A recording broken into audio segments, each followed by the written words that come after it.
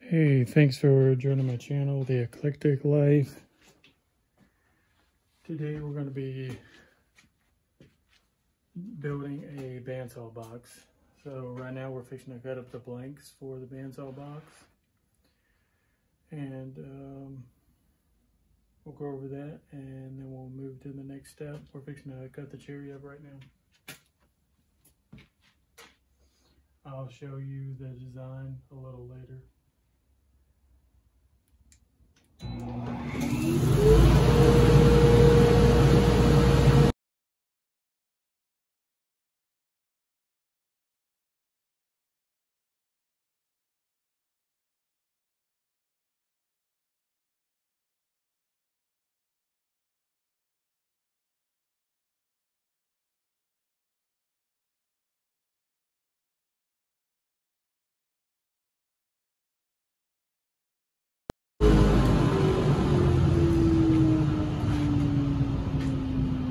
Alright, so just kind of give you a rundown. This box is going to, let me wait for this so you can hear me.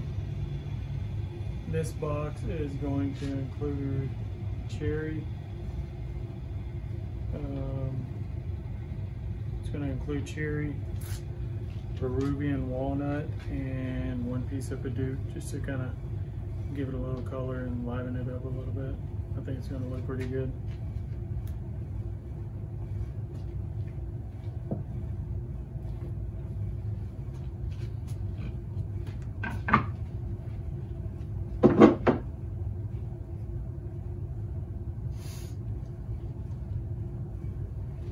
And by the way, it worked out perfect for that run of cherry. That last piece was exactly the same as the other ones.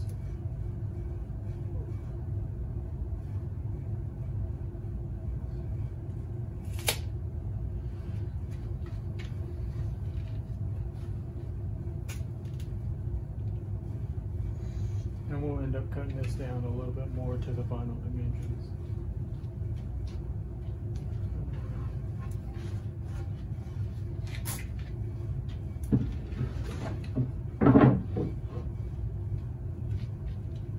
The only thing about the Paduke is because it's not wide enough for the blank I want to use for the bandsaw box.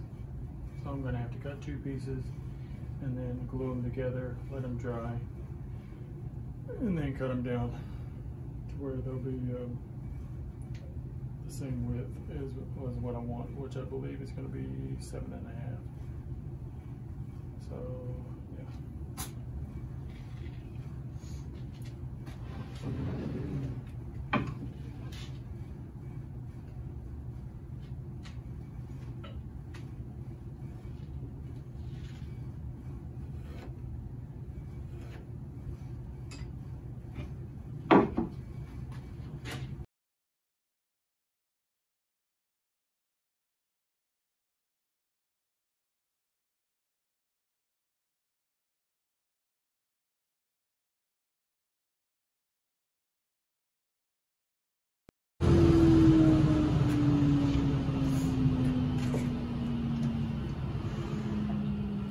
Alright, now we're gonna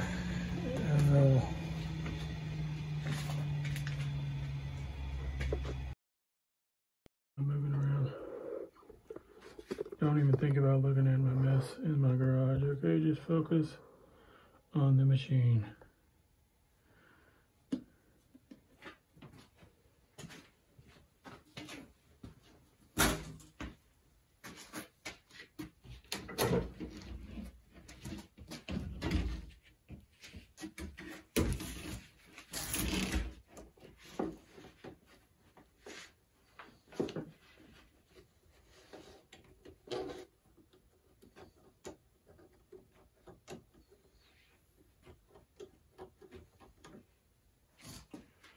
All right, so what we're doing now is we're going to run this Paduke through the jointer. So we got a nice flat surface to do a really clean glue up and a strong hold. All right, here we go. And by the way, just to let you know, this is the Grizzly 8-inch joiner planer combo. I think I'd say 98-99% of the time I only use the joiner on this. I don't really have the need to plane too many just 8-inch wide pieces. I've got a 13-inch rigid planer that I use for my planing necessities. But this has been an excellent joiner. I don't care what anybody else says. A lot of people, well, I wouldn't say a lot of people, I would just say some people have mixed feelings about it. But I personally think it's a good machine, although it is the only joiner I've ever owned, so I'm sure it's not, you know, on par with a Powermatic or anything like that. Keep that in mind. But here we go.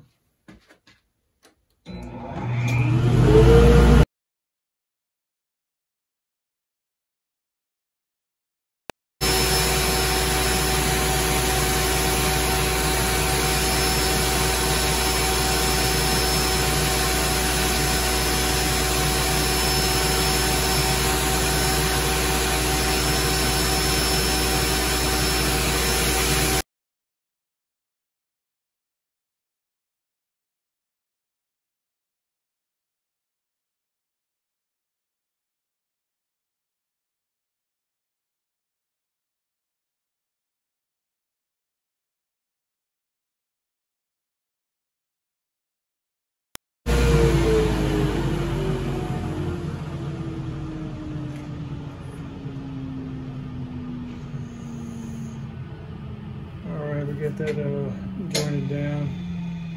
Kept getting a little bit of snipe on the ends for some reason. I normally don't do that. Maybe it's just the wood. Might have to run them through one more time. That Purdue always smells really weird. It smells good though, to me. Yeah, I got a little bit of snipe on that one.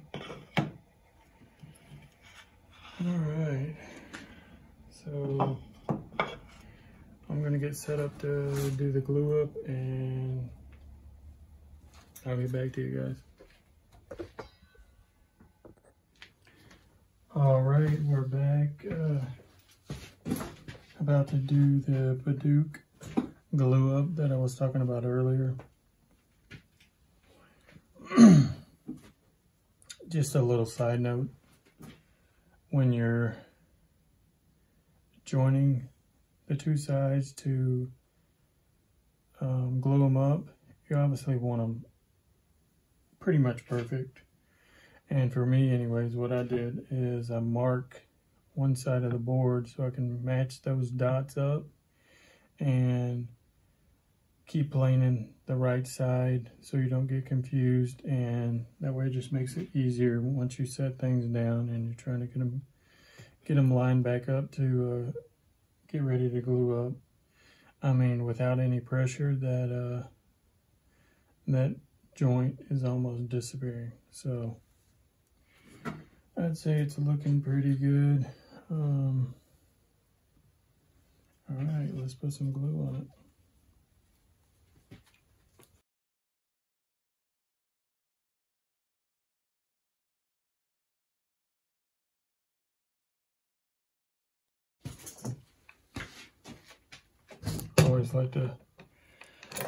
Always like to put one on top just to keep everything in line.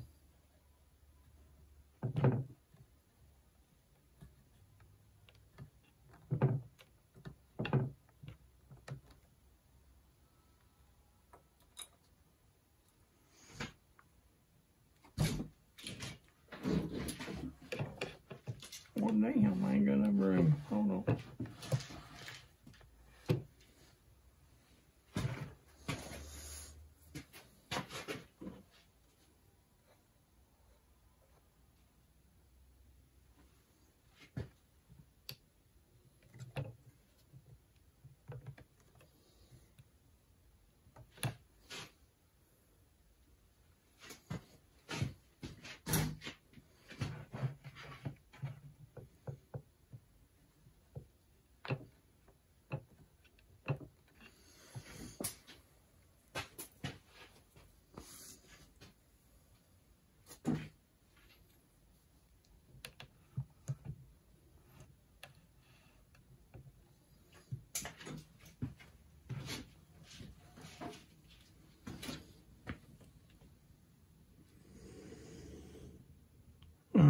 looking pretty sweet. Pretty good, I'd say. All right, so we're gonna let that dry, and then what we'll probably end up doing is, of course, planing it down, make everything nice and smooth, make it look a little prettier. You know how it is when you have a glue joint, or maybe you don't. Maybe you never glued anything up. Either way, we'll be back when we are gluing all the planks together to make the body of the box, or I guess the chunk of the box, which I'm not 100% committed to doing the cherry, Peruvian walnut, and the Bidoof. I'm kind of thinking that I might end up doing all Peruvian walnut and one strip of Bidoof, just to really, I don't know, I just think it might look better. I'll think about that over the next 24 hours, I guess. All right. All right, we're back. It's the next day. The Bidoof is fully cured and set up. We're gonna take it out of the clamps now.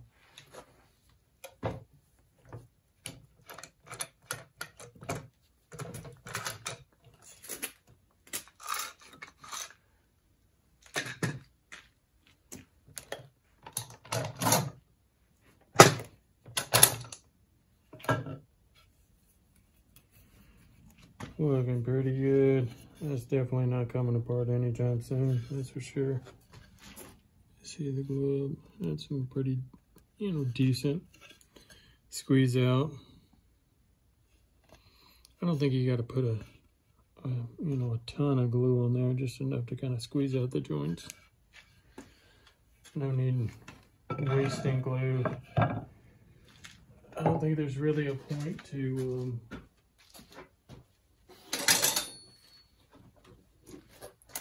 have it dripping just everywhere, If it drips a little bit, it drips a little bit, but other than that,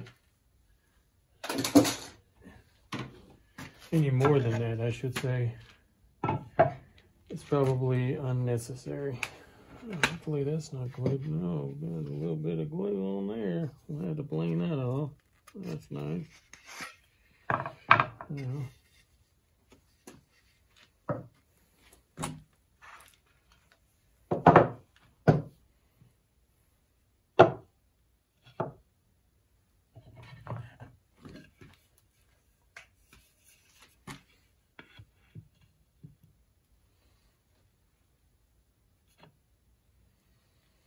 All right, well, let me get set up to plane a couple of these pieces down, dress this one up a little bit as well, and I'll check these others before we go any further. They're pretty good though. Looking pretty good, pretty good.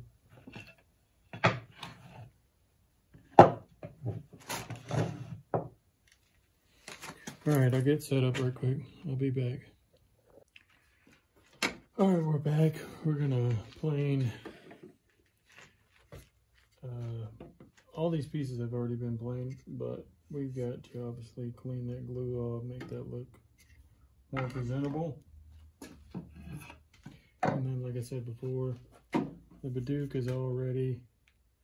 We're gonna run it through the planer a couple times, get it nice and smooth on both sides. Even up that joint a little bit.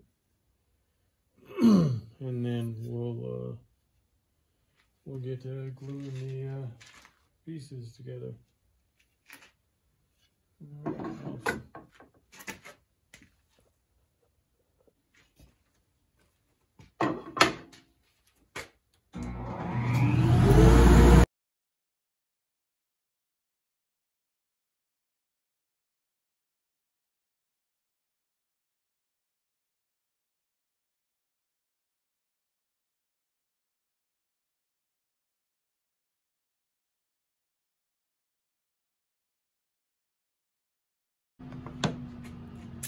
trying to show you as I was doing it.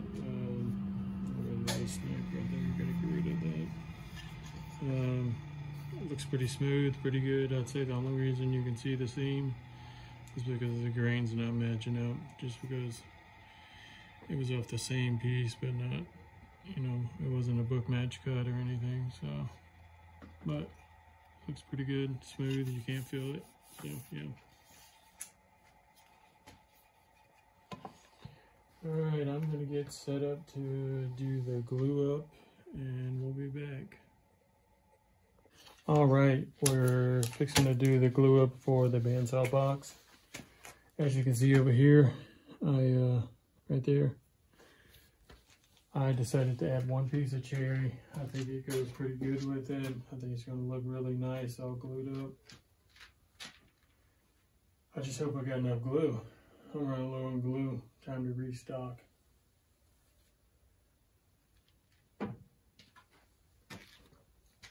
I just spent 20 minutes cleaning off my glue roller that I got from Rockler. It works pretty nice. I don't use the actual dispensing part of the glue too much, or the roller too much, but it's nice to have this so you don't have to spread it by hand or with your fingers. So what I've done here is I've put one dot for the top of the wood and then 2 dots for the side.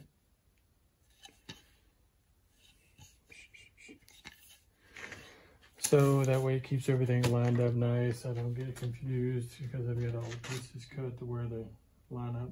Not perfect, they ain't gotta be perfect. I'll clean up the edges and straighten everything up with a bandsaw once it's all glued up and ready. All right, let's get started.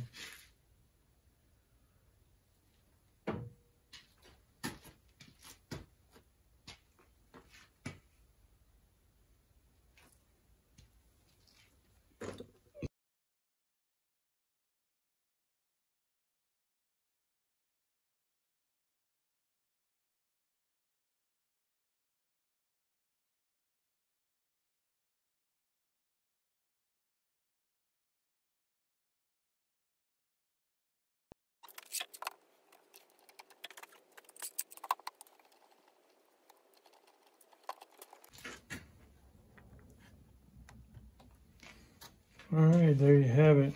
We've got a chunk of wood and a chunk of glue sitting right there. It's gonna look pretty good once it's all said and done.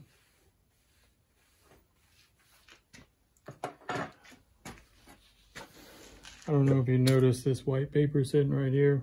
It's like a, I think it's like a wax paper. I think it's actually like some kind of cooking paper.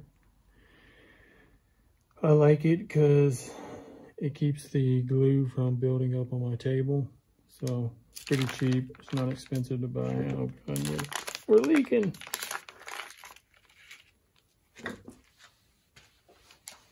But yeah, I usually lay it down when I'm doing glue ups like this, just so we don't get glue stuck all over the table and then I got to scrape it off.